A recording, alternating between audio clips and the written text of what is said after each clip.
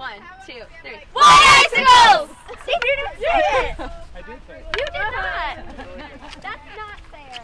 The reaction I typically get when people find out that I'm a field hockey coach is, what else do you do? So there's not a lot of thought that this is a very intense job, or I think the perception is that we sort of roll out the balls and set up some cones and people go around for an hour and a half, and then the rest of the time I must have either another job or I go play golf. I don't think that they have any clue of how hard we work and how much we put into the kids' lives. But I think that in some ways that's to be expected. They can't possibly understand that we value the actual person, not just the student or the athlete here.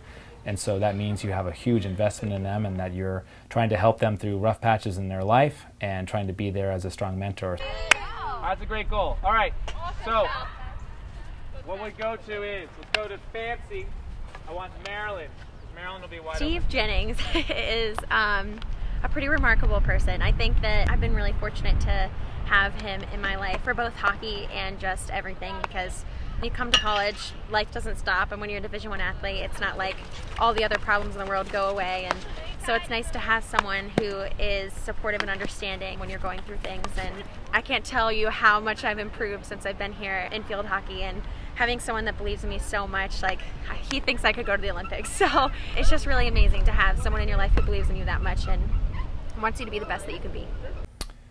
My coaching philosophy is largely based around positive reinforcement.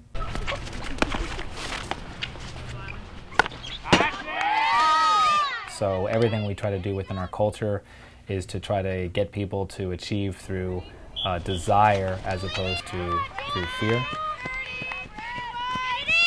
We want to challenge people to be the best that they can be in every aspect of their lives. So whether it's on the field or in the classroom or in their personal life, we're looking for people that truly want to embrace excellence, embrace their passion, and really go for it. We're really lucky that we're able to have such a talented collection of people to come together as a team, and ultimately that philosophy within the team is something that's really allowed us to flourish over the years.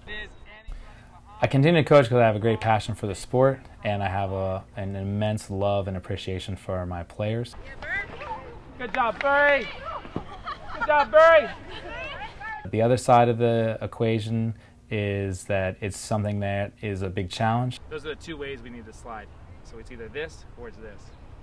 Makes sense? That'll put the most referred pressure on. And each year you know you're really on the line. Each day you know you're on the line because you have an emotional reaction that's incredibly visceral, whether it's a high or a low. You always are feeling it. And I like the feeling of being miserable after a loss because I know that I'm completely invested.